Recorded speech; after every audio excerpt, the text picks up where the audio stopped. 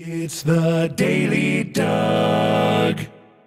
Hey y'all, welcome back to the Daily Doug. Thanks for being with me today. My friends, it's the start of a new week, and we had a lovely week last week. It was Thanksgiving here in America. We took a few days off, but we're back at it. It's a Monday, and we got to get pumped up for another week, so I am making it a true Metal Monday because we're listening to music by Slayer, and I am happy that you are here. We have taken a look at music from Slayer a few times on the channel previously, but both times we've done this sort of combo with music by Slayer and music by Slayer, the cover band that does holiday-themed covers of Slayer songs.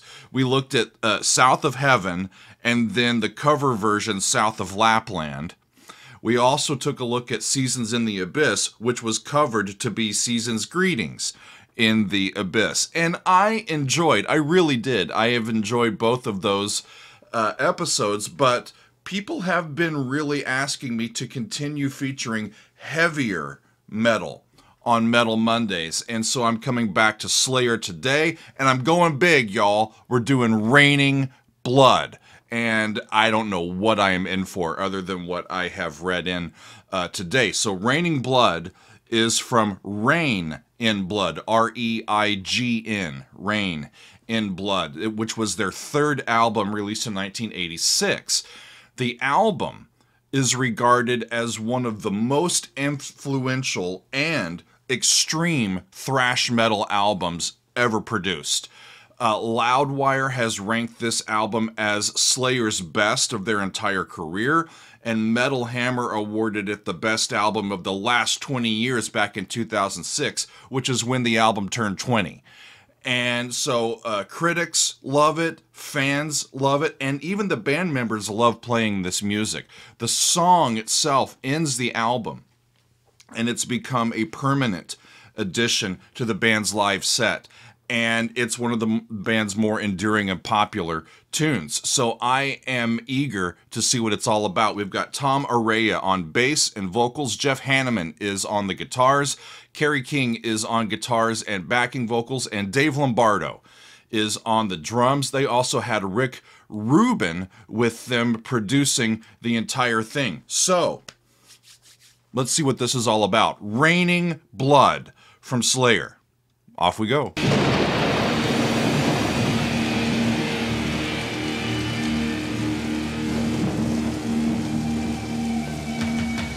That sounds like an E flat down there. Are they tuned down? Must be. Somebody's knocking at the door.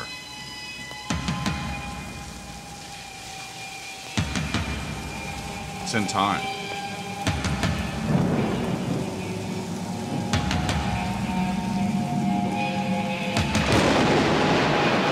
Cool, thunderstorm.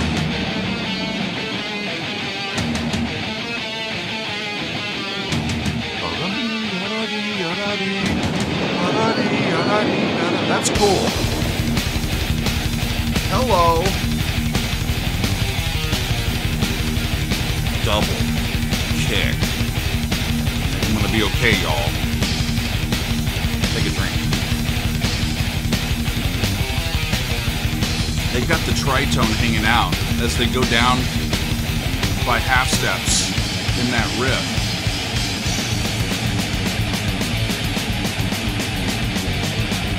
Time.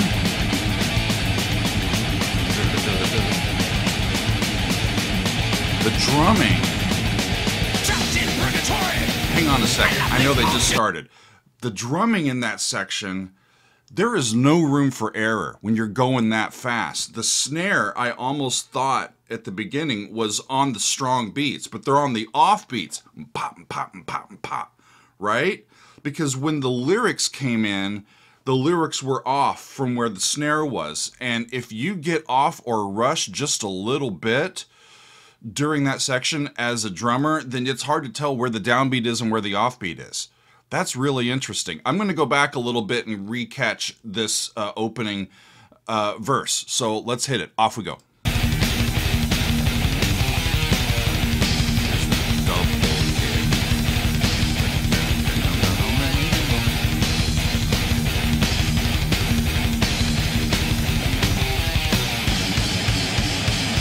triplets.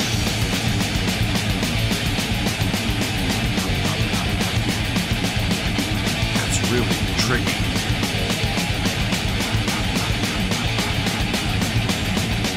Trapped in purgatory, a lifeless object alive, awaiting reprisal. Death will be their acquittance. Death will be their Sky is acquittance. turning red. Return to power, toss near. Follow to me, the sky scripts in tears. Abolish the rules made of stone. See, the snare sounds like it's on the beat, then it's off the beat. Cool, leading tone. Peer from below, souls of our treacherous past. Betrayed by men, not born to be stripping above.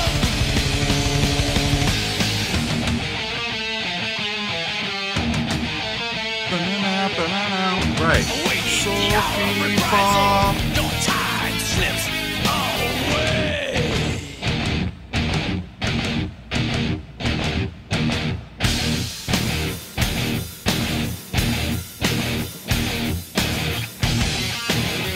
Woo! Reuse that riff. Cool.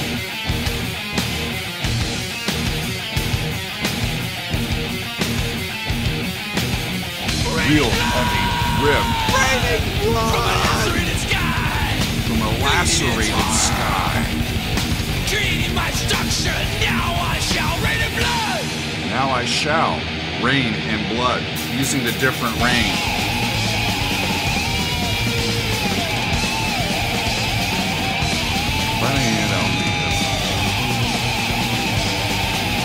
Riff up a step, and back. Wow.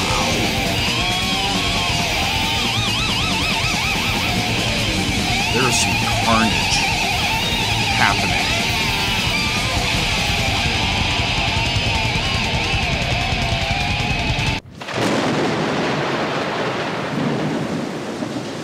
We pause this metal song for a rainstorm. Is that it? Is it just going to fade out? This is the end of the album.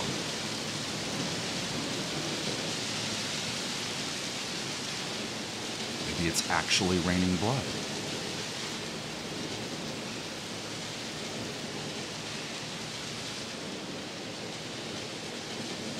Whew.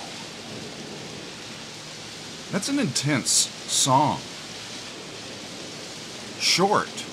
Shorter than I thought it would be, especially with these intros and outros on the end of it here. And that's just going to fade out. Well, there's the piece, friends. There's not a lot of lyrics here, but they're pretty overt. Let's see what these guys actually wanted to say about this, because I found some quotes from the co-writers of this song. One, Jeff Hanneman, who is a co-writer and founding member. Sadly, he passed away, though. He died in 2013. But about this song, he said that it's about a guy who is in purgatory because he was cast out of heaven. And he's waiting for revenge, and he wants to fuck that place up. That's what Jeff said. And then the other co-writer and co-founding member, Kerry King, said that the rest of the song just explains what happens when he starts messing with people, when he starts enacting that revenge. And the lyrics, "Return to power draws near," is because he's waiting to get strong enough again to overthrow heaven, or at least attempt to. And then the lyric, "Fall into me, the sky's crimson tears," is everybody's blood falling into him or onto him. So basically, raining blood is all about the angel's blood falling on him. It's a point of view that I am trying to identify with. And at its core, I think it's about having a sense of self and a sense of self-respect and really understanding yourself, and that not being good enough to be allowed to be in a place that you really want to be. Here they're making it about heaven and purgatory or heaven and hell. But in our lives, it can be about, any lack of social standing that we might have at any given time, where we're like, yeah, we want to participate in society in this way, and we're not allowed to because of something about ourselves that we're proud of, but that other people are not, and they take it out on us by casting us out. And in this instance, he wants revenge, and he's out for blood, and he's going to get it. That reveals a lot of anger, a lot of resentment, and just disillusionment. And I wonder what their spirituality is like, because obviously they know about this stuff. They know about heaven. They know about purgatory. I'm curious as to the real background into this, as to what made them really want to write it. And I didn't find that information, and that's what I'm left with here as I've heard it. It's really intense, all that double kick, but the singing was good. I really enjoyed the vocal color there. The riffs and the guitars were great. The drums, I mean, it's metal, so we got the double kick. I thought that in that really fast section, using the snare like that so fast took away from the power of the song a little bit, because I couldn't tell if it was rushing and slipping back onto its back beat, or if it was just kind of just shimmying like a train moving down the track a little bit. It was a little uneasy or uneven through that section, but that's my only critique. I enjoyed it. I lived it, y'all. I lived through it. I lived to last another day after listening to Slayer on its own for the first time on the channel. This is fun, y'all. We'll get back to some more Slayer. I can handle it. Come on.